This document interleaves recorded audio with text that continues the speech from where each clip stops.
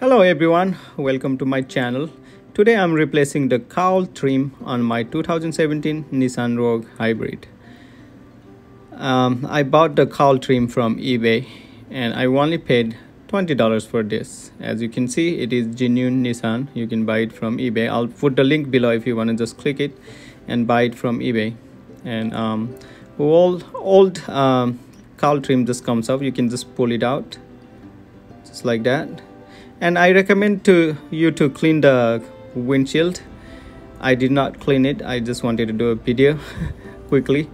As you can see, those are the clips and goes on that big hole, and on the side big hole. So you can just match the clip and the hole and push it in.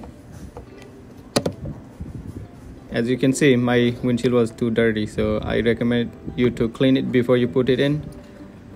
And thank you for watching. I did it all under 2 minutes, and as you can see, I'm doing it with one hand, so I think you can do it under 1 minute if you're just replacing it.